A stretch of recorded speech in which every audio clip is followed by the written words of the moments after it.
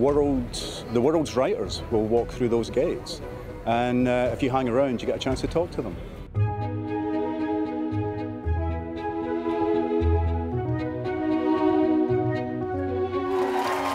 I'm interested in conversations that deal with things that matter, but real, how do we live our lives?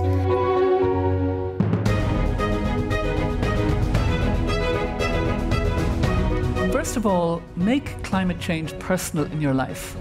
The second step is get angry and get active. And the third step, and believe it or not, I think this is the most important. We have to imagine this world that we want to hurry towards.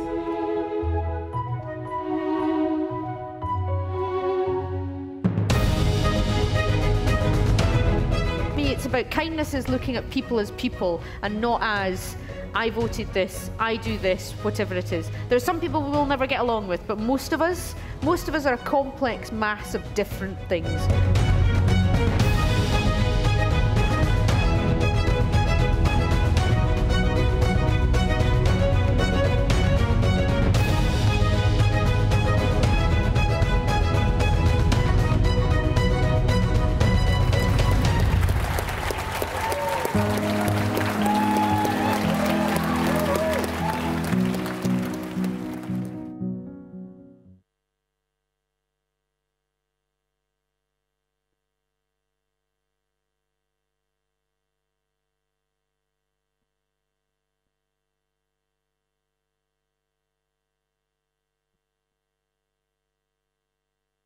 Hello, I'm Ian Rankin. I've been with the Edinburgh International Book Festival basically since day one. I went as a student, as a reader, as a fan of writing.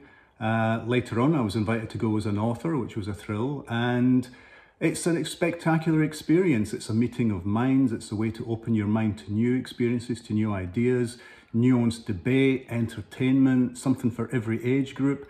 And that's what keeps me going back year after year after year. Long may it continue.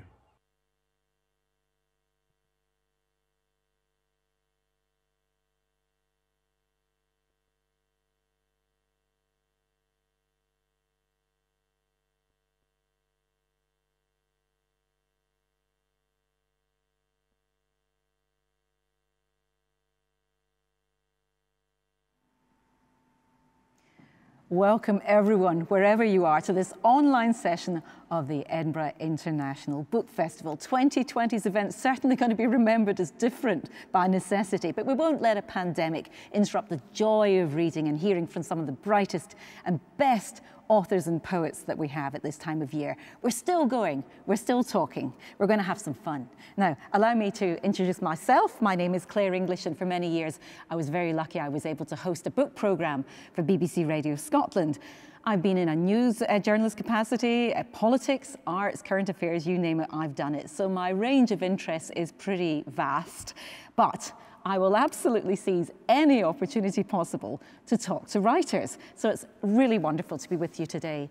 And I am really thrilled to be in the company from a weird little Zoom box from the great Kathleen Jamie today. She is one of our finest poets and essayists, Professor of Creative Writing at the University of Stirling. Give us a wave, Kathleen.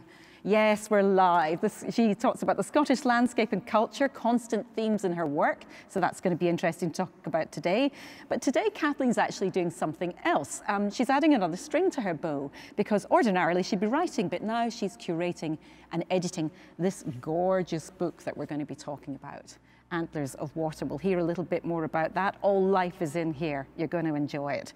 Red deer walking wasps' back gardens. Yep. Also joining us virtually, two other terrific contributors, writer and journalist Chitra Ramaswamy. Chitra's first book, Expecting, The Inner Life of Pregnancy, came out in 2016. I think I'm right in saying, Chitra. Lovely to have you with us. Have any dogs or children appeared yet? No, but I've got a big bag of washing at the door to keep them out. Excellent. Very disappointed to see that Mr. Potato Head has been removed from the background as well. And finally, at first sight, perhaps it's a bit of an odd one, so an unexpected contributor, I can say here, but it all makes perfect sense when you see what she's written and when you see what she does with her art. Her concerns are the landscape and nature and how we are located and how we locate ourselves in the world. I'd like you to meet visual artist and writer writer Amanda Thomson. Amanda, how are you? It looks gloriously sunny where you are. Where are you? It's gloriously sunny. Yeah, fantastic. Where are you? I'm just outside Nethy Bridge, near kind of in the Highlands of Abernethy Forest. Doesn't sound too bad. Well, this is all very strange, but I think you'll agree this is a very impressive, and I have to say, all-female lineup, so I'm very delighted about this. So here's the plan, team. We're going to have a chat, we're going to get some readings, and we'll get some questions. I'm going to ask you lots of questions. You can ask each other questions if you want to too. And then I'm going to get some questions from everyone that's watching, everyone out there. Please don't be shy. Get the questions in and ask them anything. They're ready for it. Let's start off with the curator, Kathleen. This is lovely. Have you ever done anything like this before, Kathleen? No, I've never edited a book before. How was it for you? Best project ever. Right. Explain to me why, because I would think, oh, how frustrating, because I'm not writing, but there's, all sorts of challenges trying to pick the best people for the book. That was the joy of it, not having to write it, you know. Other people did that for me. No, it was something I'd had in mind for a few years now. And when the time was right, I asked Canongate Press if they were interested, and they said yes at once. And so I drew up a list of contributors. It took me 10 minutes. Took you 10 minutes, really? You knew who you wanted? Sorry? You knew who you wanted then? I knew who they were. And there were others who I couldn't include as well, but I knew they were out there. That was the point. I knew this, how to put it, there was a Scottish nature writing out there, but nobody had brought it together and said this exists. And I'd be watching with envy the crime writers, you know, they did it. And I thought, no, we can push Scottish literature beyond that, you know, and we can explore whether there is a uniquely Scottish nature and environment writing going on by us, the people who live here, you know. So it was simple. No. Do you think this is a sort of special moment for nature writing because we are all aware of how fragile we are on this fragile planet of ours? Increasingly so. You know, nobody had heard of COVID when we started this, but we had certainly seen a resurgence and a reinventing of nature writing, not a term I like, but we're obliged to use it, over the last 15 years. When I started out doing what's now called nature writing, you know, it just really didn't quite exist. I didn't know that was what I was doing. But now, 15 years on, their bookshelves are full of it. We've got prizes, we've got PhD theses, we've got events like this, you know. And that's happened in the last 10 or 15 years, which now I'm old enough to think that's a short time. You and me both. But there's such an amazing range of nature writing. Maybe we've got it wrong, that we've got an idea of what nature writing is. And maybe this shows us what it isn't and what it can be. Yes, I think so. We're all in the natural world, whether we deny it or not. We are all natural, whether we deny it or not. And I wanted to bring in a nature writing which was diverse in the sense that I wanted it geographically diverse, and I wanted it diverse in the way of what people were understanding of what nature is, you know. Hence, including things like nuclear pollution in the Firth of Forth, or watching wasps in the back garden if you have mobility problems. You know, we have these things in here. And it absolutely is not about striding over the moors and reporting back to the denizens at home, you know. So many of us live in urban situations. I wanted to bring that in too. That was a joy for me, actually, just seeing the urban settings as well. And we'll find out more from Chitra because she kind of addresses that. But before we go on, it's a beautiful title, Antlers of Water, but it's a bit familiar, so you can explain why.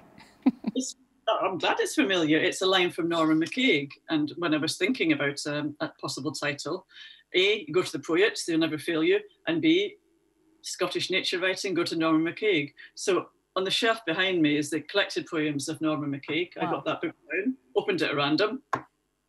Antlers of Water. You know, it's the last line of his poem, looking down at Glen Canis. And I thought, thank you, Norman.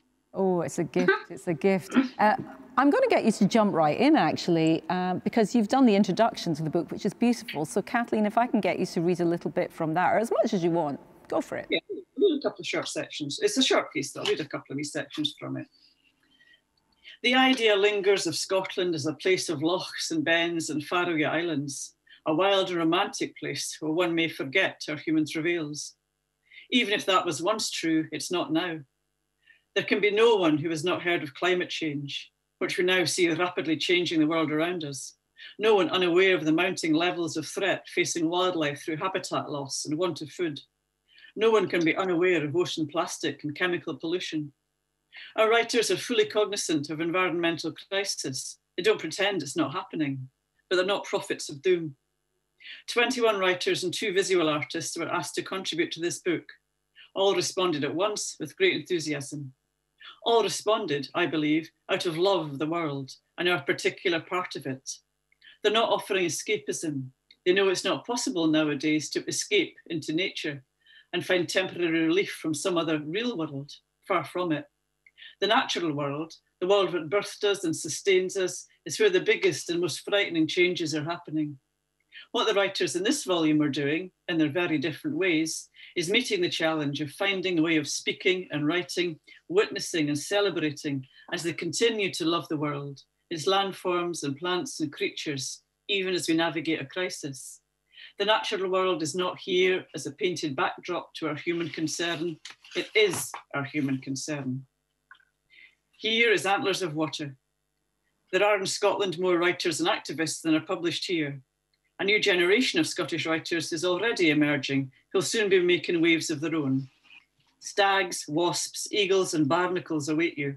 Islands and rivers, windowsills. We invite you to read not as passive recipients, but as an active participant in this vital work, this noticing.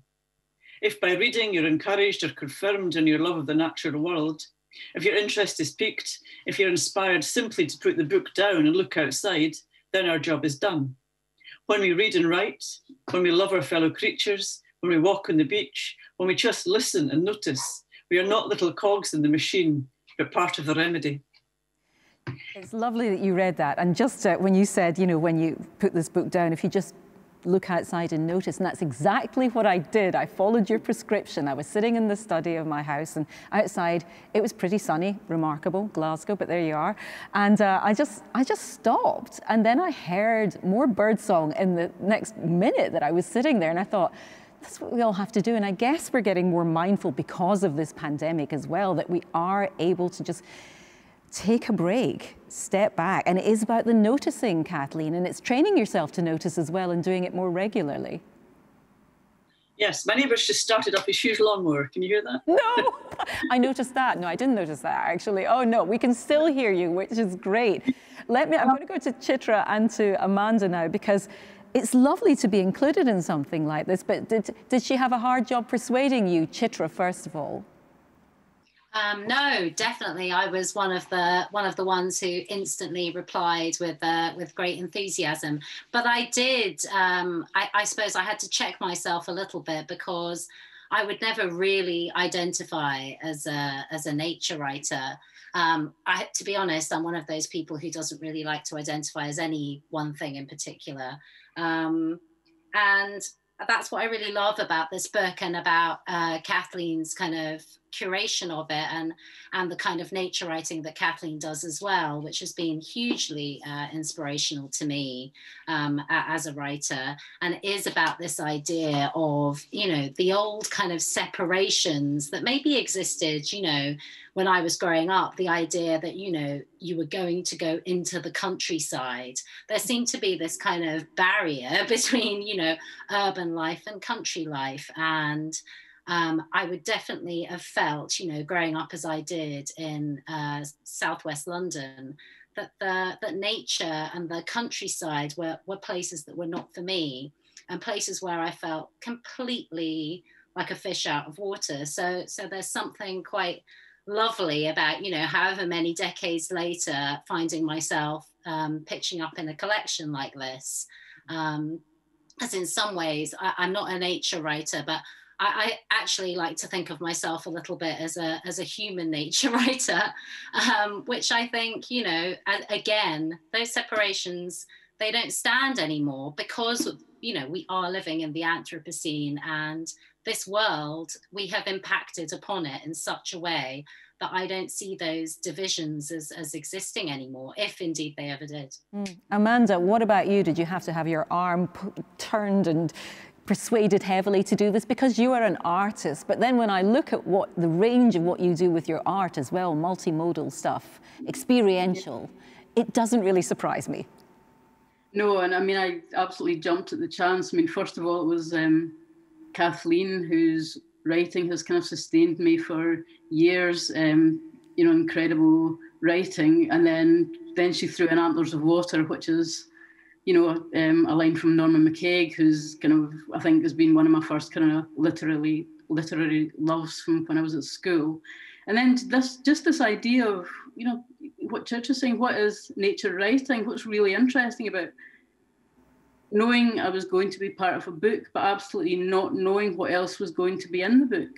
You know, just that question of the different perspectives and also backgrounds that people came from that contribute to the book. So I think what's really kind of exciting about being part of the book, it answers some questions, but it opens up a lot more questions, and that's what's really exciting about where we all cite ourselves in relation to nature, what the relationship of nature is. And, as you know, Kathleen's right, it's not going for kind of 100-mile kind of hikes into the very interior of Scotland. It's a wasp's nest in the garden, it's flowers, it's all these different things. And sometimes it's the micro things that you begin to notice, and there's things in the book that I will pay more attention to next when I go to the coast, for example. So it's all these different smaller things that just bring out all these questions about what is nature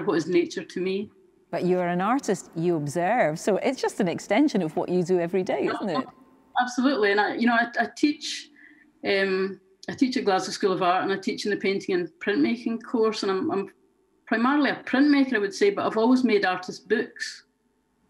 And one of the things I've always found interesting is how you find the form to fit the idea, you know, and that can expand all the way through any kind of creative endeavour, to writing, to poetry, to making art, to photography, to, you know, all kinds of different things. So it was a lovely challenge for me to think about writing.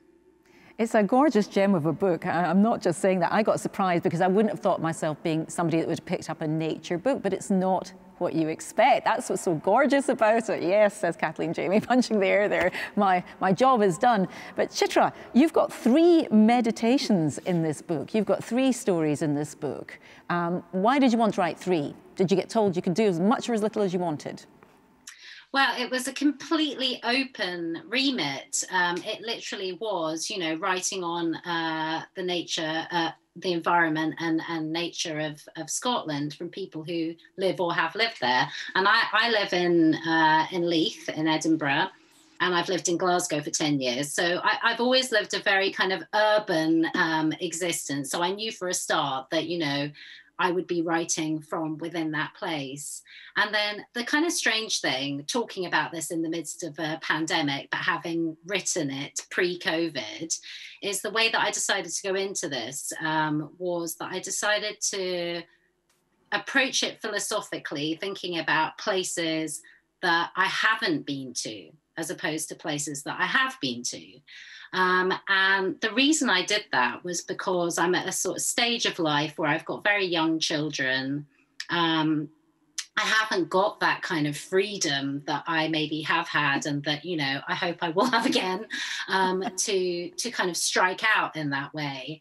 And also, as both Kathleen and Amanda have said, you know, nature writing is becoming something quite different as we sort of weigh it up alongside our responsibilities in terms of living in a climate emergency. So I started to think about the fact that, you know, I haven't actually left this country. I haven't been on a plane for nearly a decade.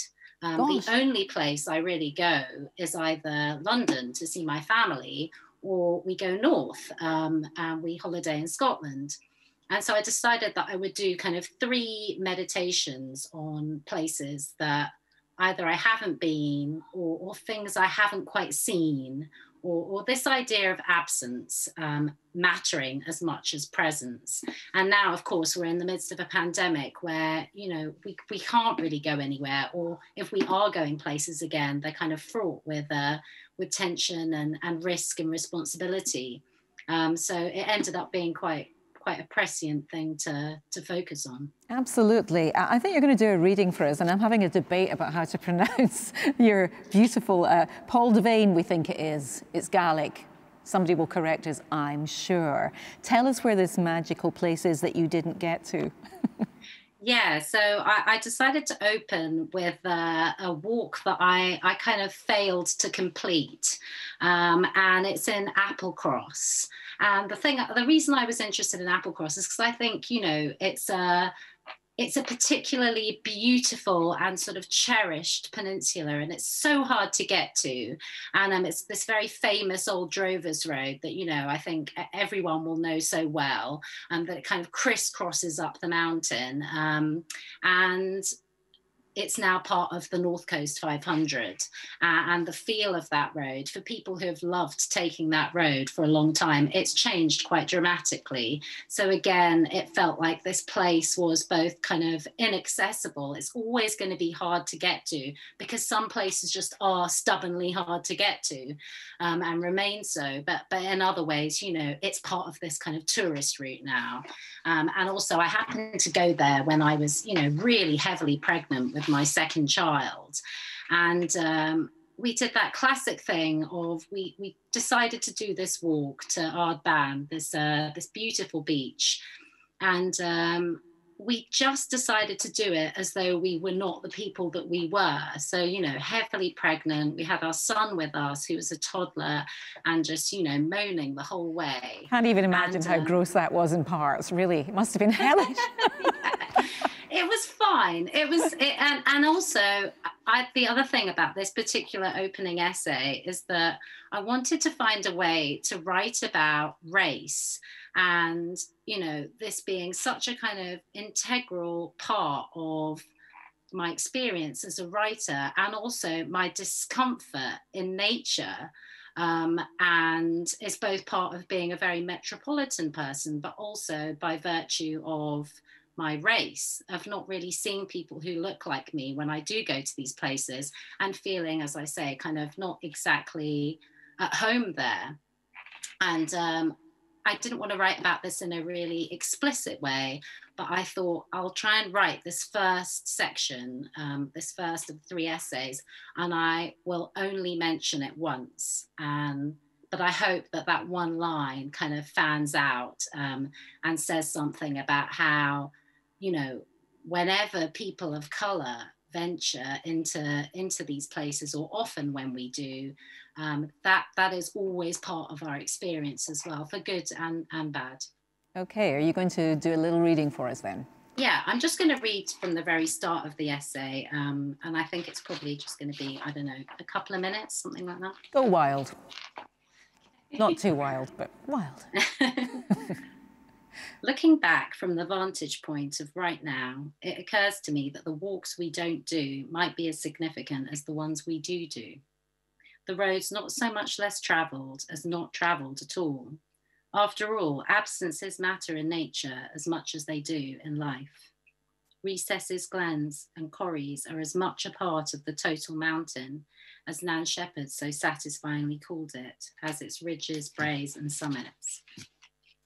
I'm thinking specifically of a walk I failed to do in the late spring of 2017 when I was 7 months pregnant with my second child.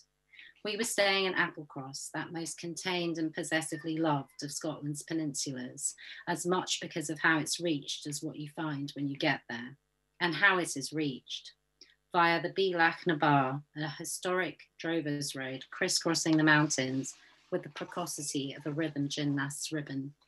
A dizzying sequence of hairpin bends, more alpine than Scottish in spirit and gradient.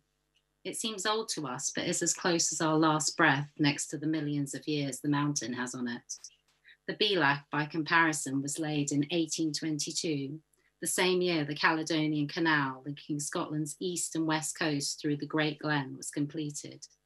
Walter Scott's land of the mountain and the flood was opening up to the world, to people, cattle, and to the bold and entitled Victorian idea of touring, of going places just for the sake of being in them. Almost 200 years later, we pitched up. This was not long after the latest tourist drive had taken off with a verve, and some might say short-sightedness, to match the Victorians. The North Coast 500, billed as the ultimate road trip round Scotland, and sponsored by who else? Aston Martin, with the promise of the best dolphin viewpoint in Scotland and watching salmon leap upstream. Included within the 516-mile loop was the Tallack Bar.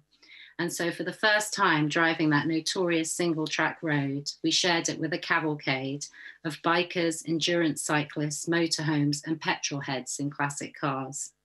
My feelings were mixed. As Shepherd noted of her beloved Cairngorms in the 1977 foreword to The Living Mountain, written 30 years after she first penned the masterpiece. Too many boots, too much commotion, but then how much uplift for how many hearts? Later, a local who ran a small farm shop out of his garage told me that accidents were on the rise and the Tallack was unable to withstand the traffic. Not for the first time, though perhaps it was the first in Scotland, I wondered if the best way to love a place was to not go there at all. It's lovely. It takes me, I feel like I've been on that journey with you, late spring 2017, when you're heavily pregnant as well. Kathleen, what does it feel like? Does that get to the essence of what you were looking for in these books? This just beautiful, very individual experience of a place, and you get a bit of history there and a bit of the geology of the place as well. A blend. I don't like the term nature writing because I don't really think it exists. I'm really interested in the point where nature and culture meet.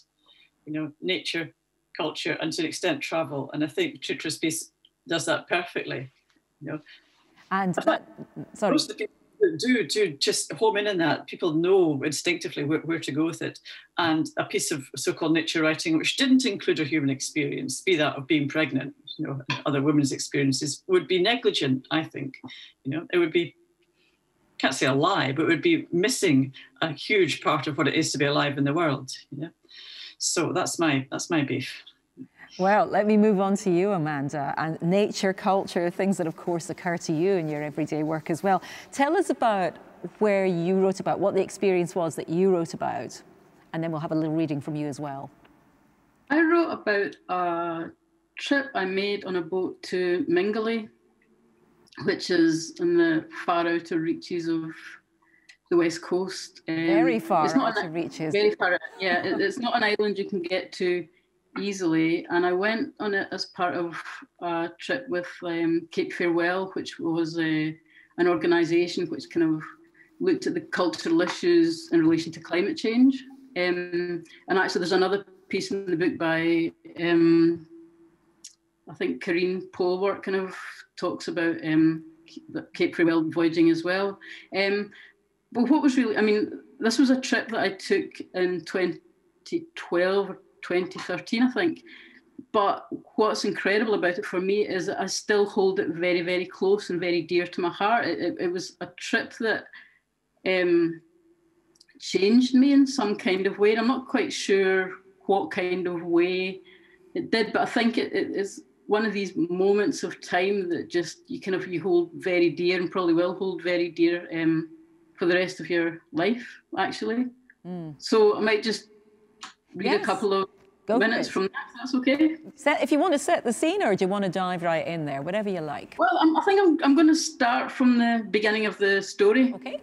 Which seems like a good place to begin. Glasses this time. Glasses on, yeah. Glasses on, good to go. Within minutes of the boat leaving the harbour at Malachy, I felt an untethering from ordinary life and place. The song of the whale sailed low and close to the water. The mainland receded only slowly, and any land masses before us only gradually came into focus with an altered point of view. Egg became unrecognisable as egg from the north, and sky from the southwest became a fortress. Due west, Mingley would emerge over the far horizon, first as a watery presence, only slowly becoming solid. This was an unhurried traversal, hours and hours of watching and looking. Flickit skies, no phones, no internet. Sheer waters skimmed the waves in black to white to black lines. Posses of guillemots bobbed on the swell and skittered away or ducked under as we passed. Queens of puffins, solitary tasties. I was on a 74-foot-long sailing boat, travelling around some islands with a group of people, most of whom would remain strangers, while two would become good friends. It's a trip that stays with me, in part because of the experience of slow journeying and hours only slowly unfolding. Days spent sitting, watching, thinking. We must have talked too, but I can't remember any specificities of conversation at all. On these islands, the past, present, and future are intimately intertwined, and each island offers up all times if we know what to look for. There are abandoned crofts and townships where roofs and walls have fallen, and sand and nature, or the macha, have encroached over doorways and into the crevices between their stones. There are standing stones in prehistoric settlements, peat banks that have been worked for generations, the remains of old field systems that we can see when a low sun casts its shadows, rusting cars and ploughs and tractors, all testament to the longevity of human occupation and influence. On Cana, there's a Celtic cross from around the 8th century, which is broken, so I was told, because it was used for target practice during the Napoleonic Wars. There's a bittersweet tension between humans and nature that is sometimes balanced, sometimes lost. Cana's shearwater population was decimated because of the rats that came to the island, stowaways on boats over a century ago. Since the extermination of all 10,000 of them, the seabird colonies have seen a resurgence. Likewise, the rabbit population, without predation, exploded and was perhaps upwards of 16,000 before thousands were culled in 2014. The rabbits not only affected agriculture on the island, but their burrowing threatened to destroy the archaeological remains of humans who, though long gone, have left traces hidden beneath the surface. Beautiful, and gives us an idea of what you're talking about there, that sense of a very slow journey, very little conversation, but incredibly intense friendships made with just a few people, and it still resonates and stays with you. I'm wondering, as an artist and as a printmaker primarily, is the creative process a starting point for you, Amanda, the same when you're writing about a place as when you're recording it visually? I think it is, and actually if you look at most of my sketchbooks, they tend to have more writing than drawing in them. So yeah, and I think what's interesting is you never quite know what sticks in your head at the time. There's something about what remains after, what resonates after, and what you want to respond to and create with. And I think what's really interesting for me now, reading what I read about Mingley in that trip, was actually there's something about this almost enforced time spent wherever we are staying that actually opens up this possibility of slow journeying at home. You know, we've kind of slow journeyed through the seasons this year, and it's actually been quite incredible to be quite stationary and watch as life and the world and everything unfolds in lots and lots of different ways. Incredible, challenging as well as creative, though. Oh, absolutely, yeah. And I think there'll be, you know, as I say, sometimes the urge to write or the urge to make art comes weeks, months, maybe years after the fact. And I think where we are today, it'll be really interesting to see what evolves from this period in this year, kind of in years to come, because I think a lot of people haven't found it easy to be creative at this point in time, you know, but there's still something that percolates away. I think you're onto something. Kathleen and Chitra might agree as well that, you know, this is going to be very interesting what this enforced slowing down and shrinking of our world will do to people like yourselves. But before I go any further, this is a great book. If you fancy buying it, there's a button at the bottom of your screen. Did I mention that before? Anyway, it's by Canongate. It's a lovely book. If you thought you didn't like nature writing, read this book. Can I pick up on what I've just said there with you, Chitra? Do you think that because of the weird experience of 2020, people like you are going to have an absolutely rich seam to mine for the coming years? Or is it more intimidating because you're not going out and about and doing as much? Well, I think it's interesting. I think it's kind of both and neither at the same time. I agree that I think in the midst, there is that feeling, isn't there, at the moment that we are inside this extraordinary moment of change. So it's really hard to look out from that vantage point. There's almost nothing to see but chaos. So it's hard to create in the midst of that. On the other hand, when life is kind of squeezed so much and when you start to really realize the things that matter, and I think this has been such a time of tragedy that I think it makes you, your powers of focus, this idea that I know Kathleen writes about in the introduction so beautifully, this kind of almost like a bearing witness, it starts to feel really political. And I feel that really, really strongly, because there is a kind of futility in kind of wielding a pen in a pandemic. You know, you're not a key worker, are you, frankly? Oh, I could argue maybe you are. You're providing psychological solace and somewhere for us all to go and do something to get away from this hell. Well, I think there is a sense definitely of that you have to do what you can do. And if that thing is wielding the pen or the laptop, then I know for myself as a writer, from what I'm working on at the moment, the project that you maybe thought was too big, too frightening, too political, too difficult, is no longer one to be pushed aside. It's the one that you do now. So yeah, my priorities feel very clear right now. Interesting. Kathleen, what about that point, the creativity of being in this odd moment?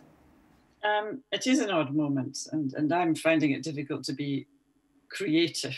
Yeah? Another word, I'm not sure what it means, but I think Amanda's right. Things can take 30 years. I have written pieces that have been 30 years in the making, and you just learn, now is not the moment. And then one day, now is the moment, you know? And it takes a certain courage to do that, because the onus is always on it. Like, obviously, we might not be here tomorrow, but to allow that space and that time to happen takes a certain bravery as well, you know? But sitting here writing poems, that's not happening. You know? You're really finding it difficult? I was anyway. I haven't been writing much in recent years anyhow. I think my own life's changing, but yeah. Yeah, it would seem perverse to be sitting here writing poems about a pandemic somehow. We just have to feel this moment, feel our way through it. You know, a couple of years, see what's in the making now. How it all shakes down. You're going to do another reading for us. I mean, there's so many. In fact, before you do that, there's so many wonderful contributions in this book. Do you want to give it? I don't want to give everyone the limelight and miss people out, but are there one or two shout outs that you just think, oh, come on, these are just wonderful?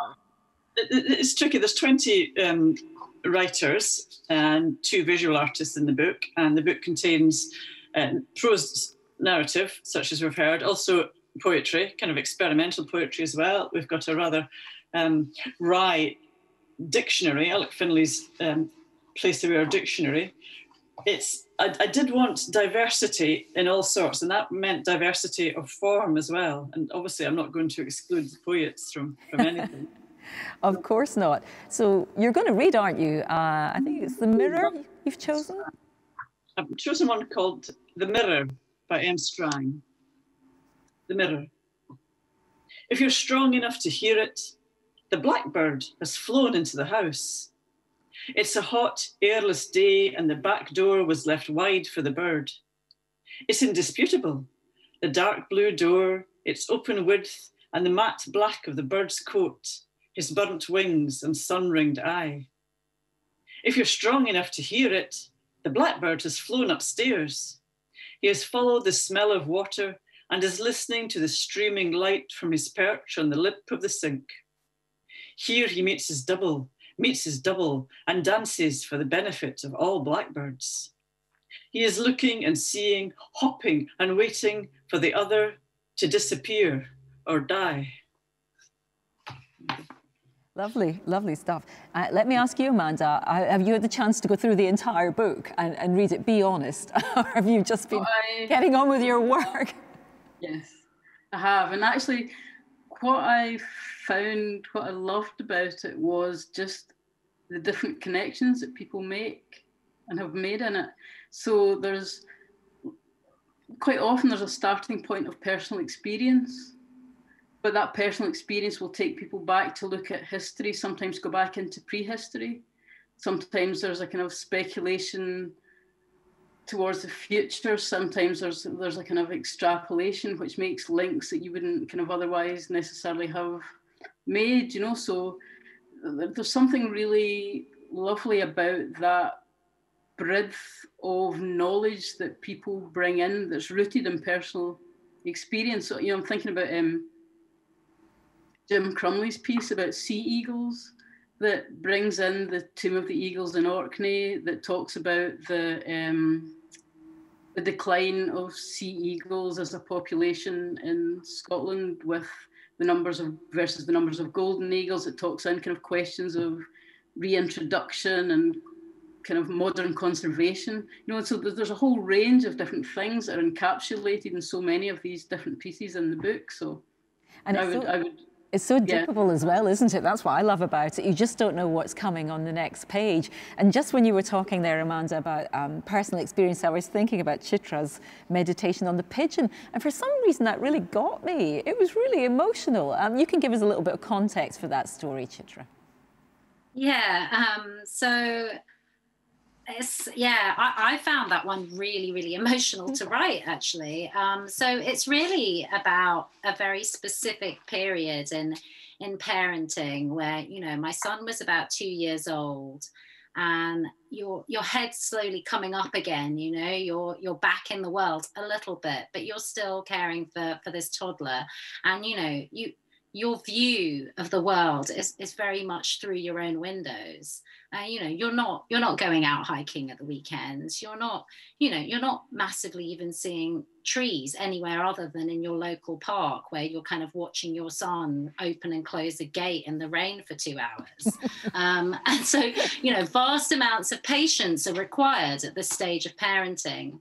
And what's really amazing is it's also an education in how to look at nature and the world and those kind of intersections. And I don't think I had paid such close attention to the world for decades, since I was a child, to be perfectly honest, until I became a parent. And then at the same time, around that same time when my son was 2, I was starting to think that he might be autistic. And this pigeon came and landed one day on our windowsill. And me and my son just looked at it together for about half an hour. It may have even, I think it was even up to an hour, actually, which is such a long time, both when you're looking after a child and, you know, when you're looking at something in nature. It's a really long time. And there was something about this moment and what it taught me about my son and this future, but in that moment was quite frightening. But now that, you know, I'm on the other side of it, I can just see it for the kind of lovely moment that it was. It was a very hopeful moment, really. And I love the way you say, you know, you still think about every day when you looked out at that ledge, you remembered that pigeon.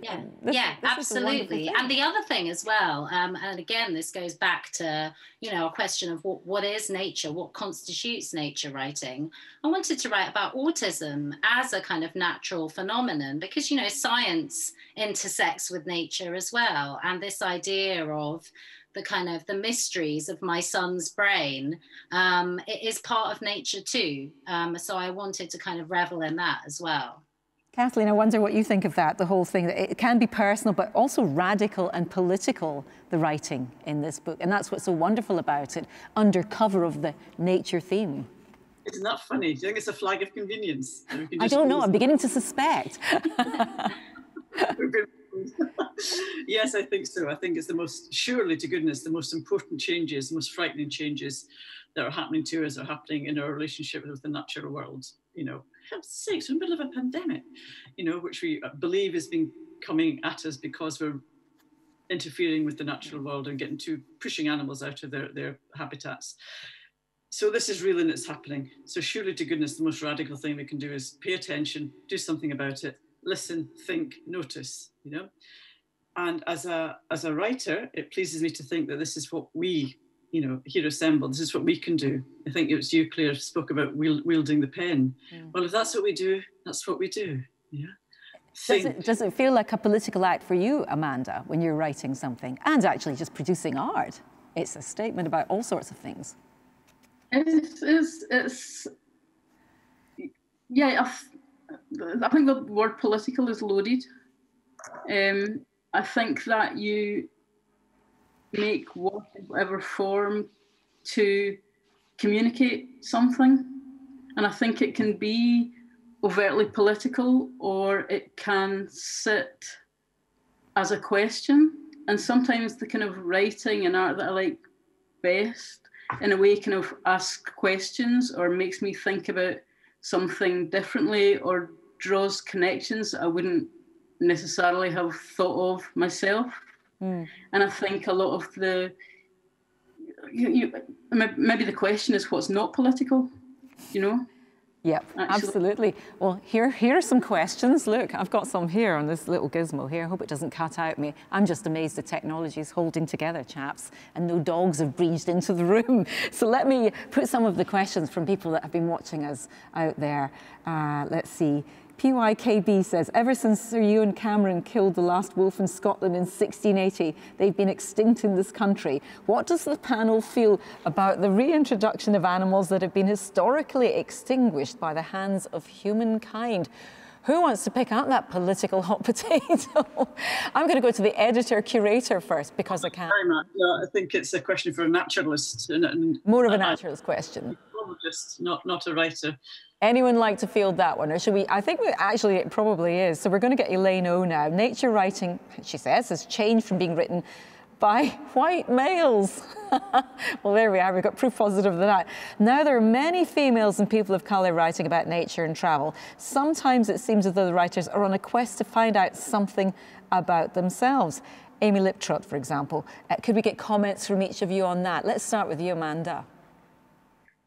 Yeah, I mean, I think what's lovely is the range of people writing about nature is different. So you're picking up on different themes and experiences, whether it's to do with race or gender or sexuality or pregnancy or age or all these different things. You know, there's so many things that impact on our experience of place. And I think it's really important to know and understand. And I think that there's elements of writing where you are writing to find out about yourself, but I think there's other elements of writing where you want to convey your experience, or to say, look, this is happening to me and this is a legitimate thing, and I would like you to think about what it's like not to be you in this environment. So I think all of these kind of ways of kind of considering place and nature and culture and where we are and the interfaces between them all are really, really important. And I think,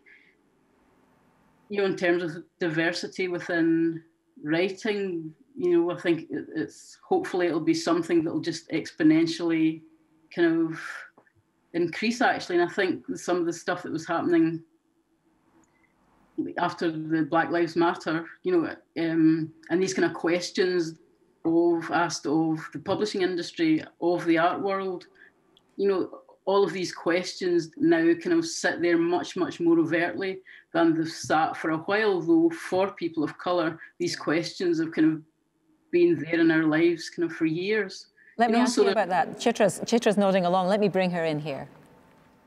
I completely agree with what Amanda said, particularly towards the end there. I think what really sort of bugs me and what I didn't want to do here is, I think when, for example, people of colour enter into the field of nature writing, it all can feel a bit circumscribed. So what it's almost like what is maybe being expected of us, or at least what we feel might be expected of us, is to write a kind of, you know, examination of what our relationship to the land is, and it'll be about, you know, history, and it's about belonging, and it feels like, you know, we aren't just allowed to kind of strike out and to go on that walk and to marvel at what we're seeing around us. You know, there has to be some kind of, you know, issue at play here.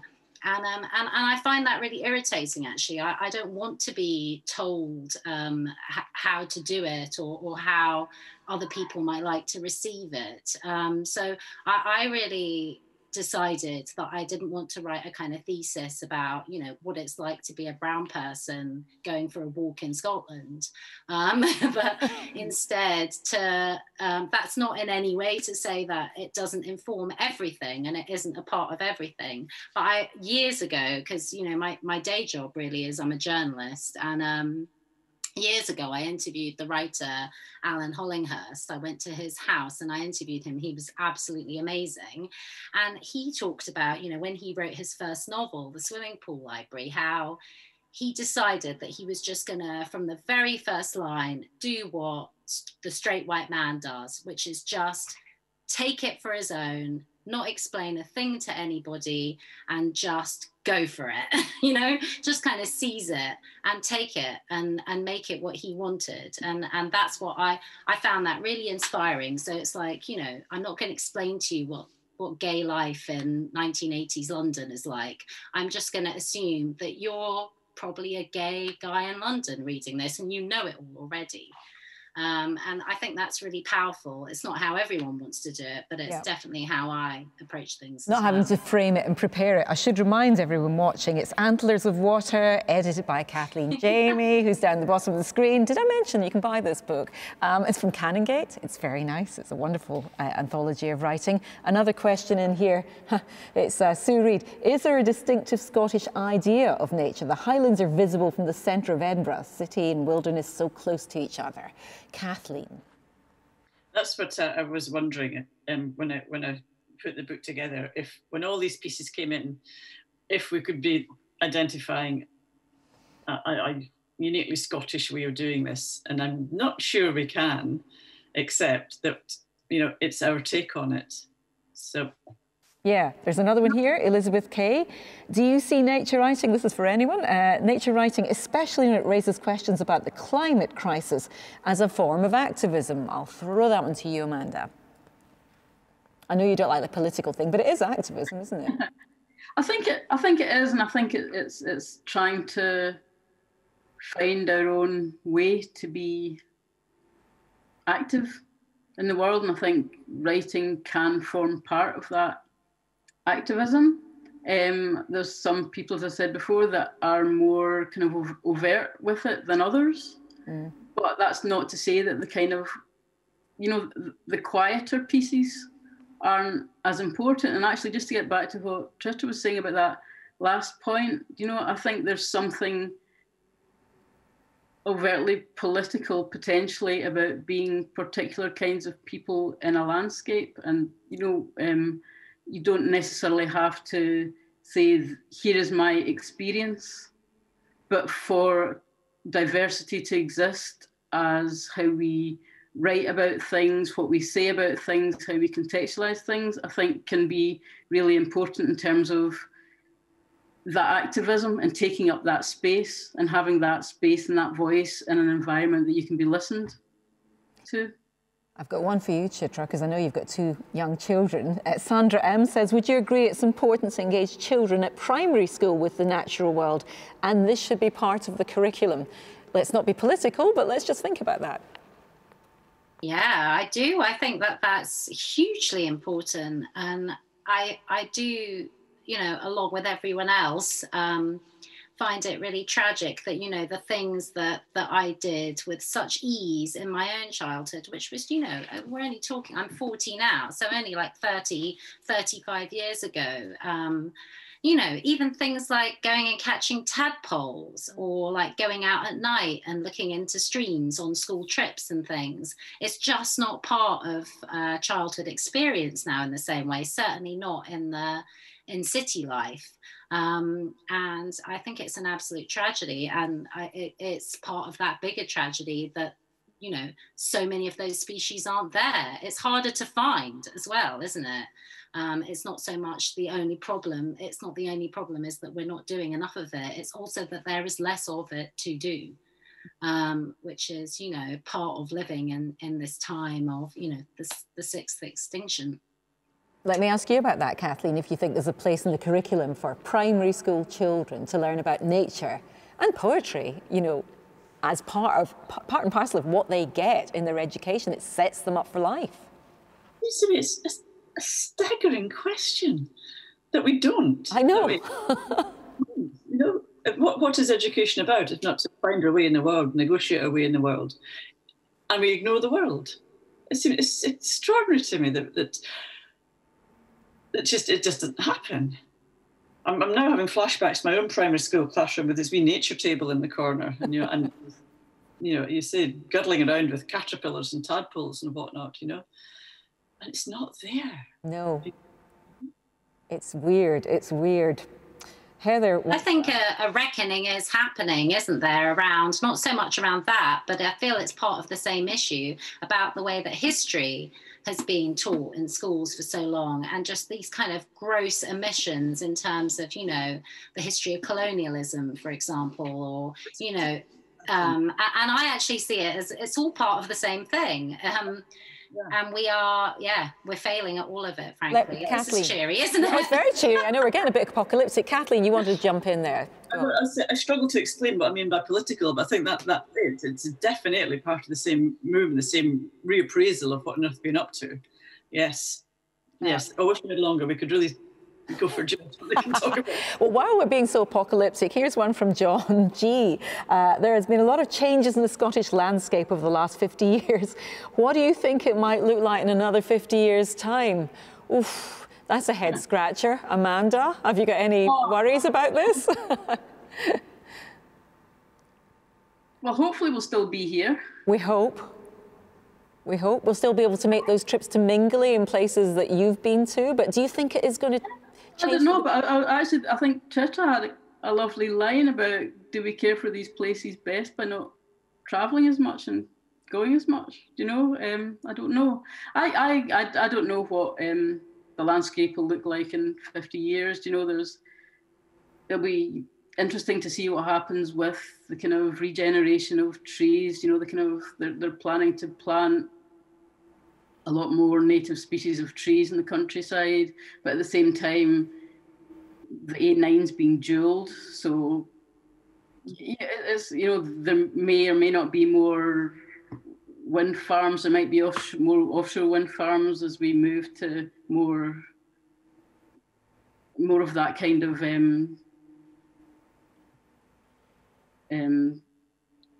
power, but I think it's really impossible to tell. I don't know if we were to look back 50 years, we would think it would look as it does now. I don't know what anybody else thinks. I think 50 years ago, the idea of sitting in our separate houses, being beamed into each other's rooms by something called the internet, you know, or Zoom, we would never, ever, ever have imagined this. Absolutely not. It's absolutely discombobulating to think about it in those terms. I've got one more here. Linda W says, what are your personal wishes and ambitions for your local natural environment, and for the wildlife to thrive there? Now, we know you love a pigeon, Chitra, but is there any other form of the natural world that you would like to be able to thrive where you live in Leith? Well, going back to the pandemic, it's been quite interesting to see how, and this isn't just, you know, locally where I live in Leith, we'll all have noticed that because obviously the council's been doing so much less kind of clearing work, that so many of the kind of the verges and the roadsides and even just around bins and bollards, nature is just like finding its way, and it all looks quite kind of messy and springing up. And I don't know if I quite buy into this idea that, you know, nature's had a break while we've been under lockdown and it's kind of flourished. I don't unfortunately think that things happen that quickly, but it is interesting that maybe our perspective has changed. And I certainly have noticed this kind of nature finding its way a little bit more in the very immediate local community, what we would have considered maybe a few months ago to be kind of messy and unkempt, and we're now maybe seeing a little bit more in the way of like the wildflower meadow and all of the advantages that brings, and the coming of the bees and the birds, and I definitely think, you know, that people are, for those of us who have got, you know, the luck of having a little bit of outside space, we've got a tiny little garden, and, you know, we have been putting so much work into it. And so I think, yeah, allotments and gardens and outside space is being kind of cherished in a different way. I mean, Leith Links has just been an absolute lifeline. It really has. Gosh, we're running out of time, guys. We're running out of time, I'm afraid, and I would love to ask loads more questions and find out more about the natural world around your houses and what you want to conserve, but I want to say it's been such a weird but lovely experience seeing you all in your boxes, talking to the three of you, Kathleen Jamie, Chitra Ramaswamy and Amanda Thomson. Many thanks for your time and your absolutely beautiful work. Antlers of Water is published by Canongate. You can pick up copies online from the shop.edbookfest.co.uk site, with a myriad other fantastic books. Please remember this year's festival is free of charge. If you've enjoyed this event, we sincerely hope you have. We'd love you to consider making a donation. It'd be great if you could do that for the Edinburgh International Book Festival so that they can continue to do this sort of great work, putting on brilliant, stimulating and much needed time entertainment in times like these. But finally, I'd like to say, and very importantly, thanks to you for joining us for this online event. We appreciate it's all very weird. We support, the support is there, even if we can't see the whites of your eyes. We all appreciate it from all of us as well. To all of you, thank you.